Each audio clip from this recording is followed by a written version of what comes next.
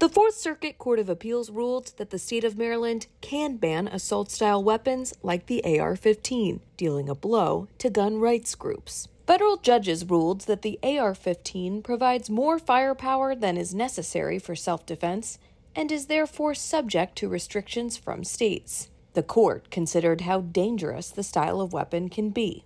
AR-15s are the most popular rifles in the United States, owned by millions of Americans. One pro-gun group has vowed to fight the ruling to the Supreme Court. The Firearms Policy Coalition called the decision, quote, terrible, and said the ban runs afoul of the Second Amendment. The legal dispute comes after the Supreme Court ruled in a landmark decision in 2022 that gun regulations must fit into the nation's history and tradition of firearm regulation. Now, gun rights advocates are hoping the Supreme Court will step in to reverse the state assault weapons ban. Sarah Bedford for the Washington Examiner.